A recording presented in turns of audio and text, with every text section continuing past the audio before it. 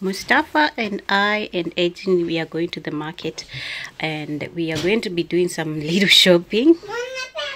So let's go together. I hope to show you around and actually see some of the things that are going on in the Turkish market. Meanwhile, this is my wearing for today. Something inside black and this shirt. It is winter, so we are all wearing this type of shirts.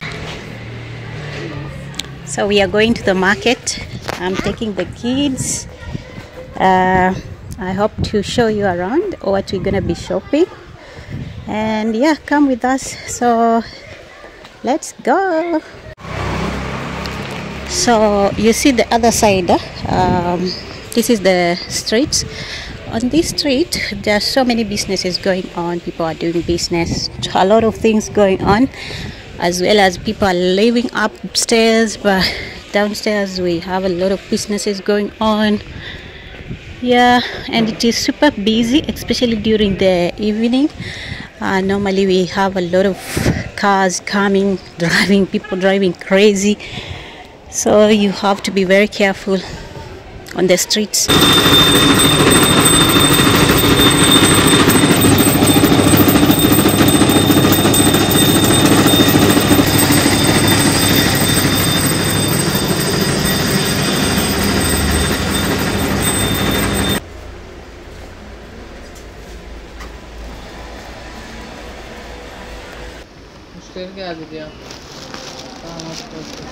Abla bu büyük Mustafa, aynı Mustafa Ecrin gibi. Mustafa. Aynı model, yani kızlara model bul. Alo. Bakayım. Mustafa, what are you doing? Oyuncak adam kollu. Kitaplara yedek istiyor. kollar var ya, yedek. Tamam, tek bir. Altapot aynen. Bende mi? İstiyor. I went to the market and came back, and some of the things I bought were my stuff. I'll show you. This is actually powdered cinnamon. I'm a big fan of cinnamon, so I bought these two. I also bought Turkish coffee. It was grinded while I was there. Okay, this is Turkish coffee. We're gonna be tasting this one right now and drinking together. And I got this big ginger, fresh ginger. I can't wait to taste, like to make my tea with this fresh ginger. I love ginger a lot. And then I had to buy these flax seeds for my hair. This is the first time I'm gonna be using on my hair, and I'm gonna be doing it later, and you're gonna be seeing the results. I wanna try for my natural frizzy hair. For now, let us make some Turkish coffee. Okay, let us leave this one here. Make some Turkish coffee as we talk. So to make my Turkish coffee, first let's put this one in a jar. I normally put my Turkish coffee here. This is not the brand of this, but I just love putting it there. The smell of coffee, fresh coffee. It's so appetizing, guys.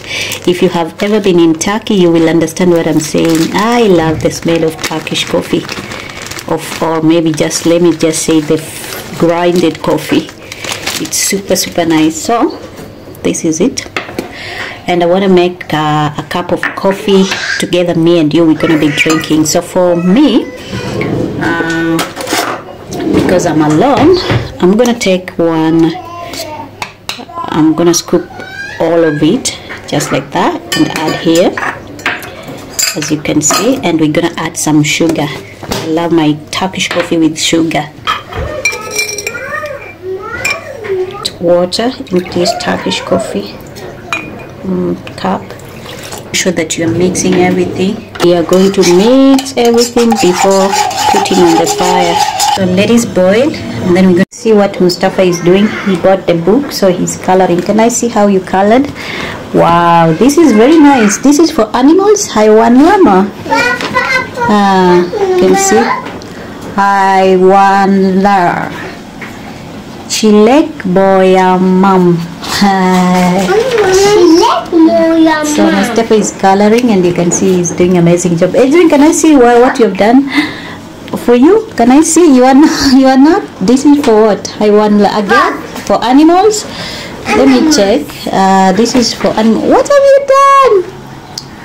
But Adrian, you are not doing it well, Anijib. What is this? Color nicely like Mustafa. Mustafa, show your sister to color very well. I'm gonna come back and teach you what is this. This is a tortoise, okay? Our coffee is ready. So to serve coffee, if you're gonna serve a Turkish person, make sure that you are adding in water. We have some candies they normally serve together with the coffee. But for today, I'm not going to be eating some. Okay, I didn't even have candies right now, so I'm gonna put in my cup here. I hope it tastes well. Can I see what you did? Çok güzel. Good boy, good girl. Okay, so this is our coffee, and I want to try this one. Turkish people have a lot of stuff like brands. They have a lot of snacks and stuff. So this is from Ulker.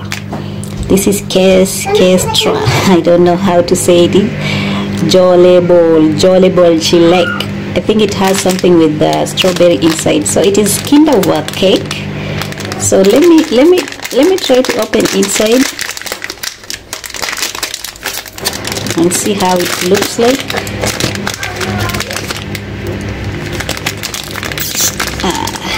Gonna remove.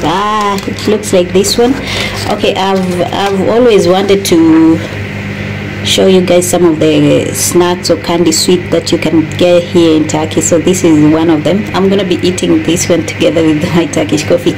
So let's sit down and eat, guys. Welcome. Afiyet olsun. This is how we normally tell if you are serving a Turkish person. Hoş geldin. Hoş geldin, I think it means welcome or something, but you say it when you are welcoming someone at home, not. And then when they sit, you bring some Turkish coffee, you tell them buyurun ama buyurun. And also you tell them that afiyet olsun means like bon appetit or something to do with a nice eating or nice meal or something like that. I don't know. It is what it is. So let's sit down there and we're gonna be talking. Let us sit here and we can have a chill chat together. Let me test this Turkish coffee and see how it tastes. I've never bought coffee from this place, but I want to try and see if it tastes nice or not.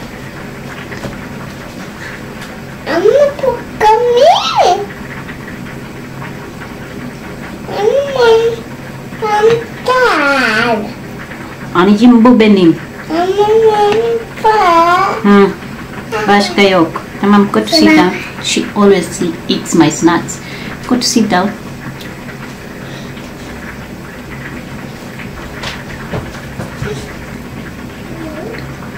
Wow, this tastes so nice. Not the same coffee I normally drink. I think I love this one. When you finish your Turkish coffee, normally you have to drink some water. It's very important for you. Some people find Turkish coffee too much strong, so try to actually drink some water.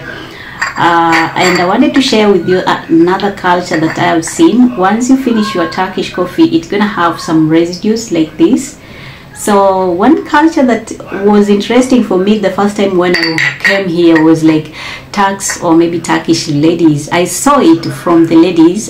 They will actually finish their coffee and do something like this. They're gonna actually flip the cup and let it settle.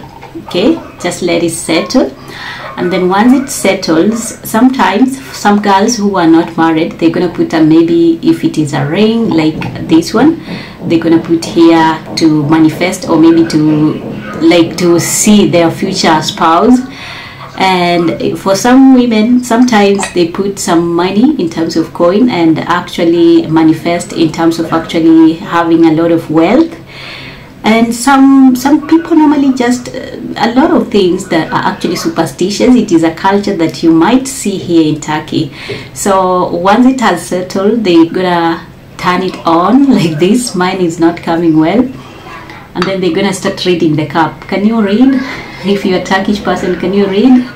And also this culture, I saw it in Turkey, in Arab countries, in Qatar and Dubai. I saw most of the Arabs doing the same thing, reading the cups, and they can read and stuff like that. I don't know how they normally read. I think it is just some superstitious cultures and beliefs that are actually interesting. So if you ever find yourself in Turkey and you would see them doing this, just know that it is normally not true. It is some sort of culture. Can I see? Come here. Come, can you show me what you have done? Mustafa is a very smart boy. Can you see what he's done?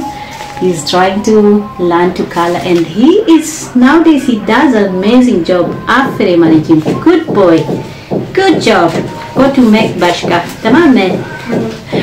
So that keeps him actually busy, and I love how he's doing it. So guys,